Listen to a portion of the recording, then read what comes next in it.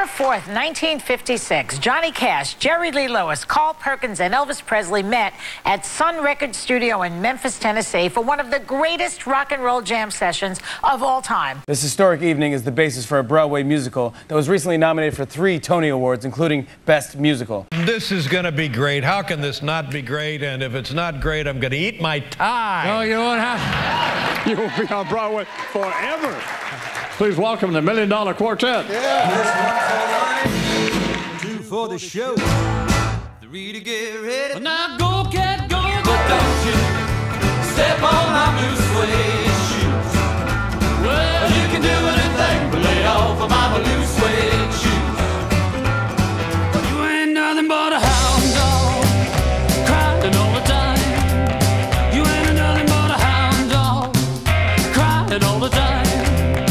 It's not a show tune version of rock and roll. This is the real deal. This is it. This is rock and roll. You can't really explain it. You have to experience it because there's this energy and this rawness and just this exuberance that comes off the stage because these guys are playing. They're playing it and they're doing it and they're singing it and they're living it.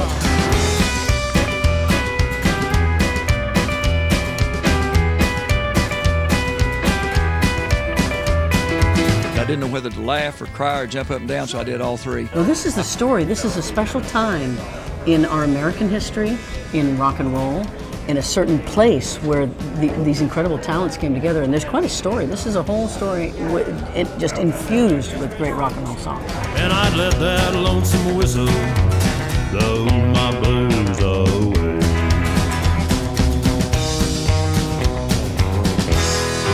See my love thing right up my brain.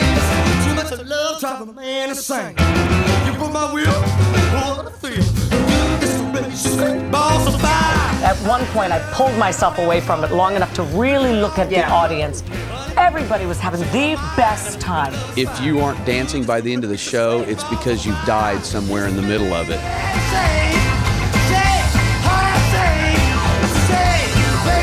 I tell you what, folks, it's entertainment.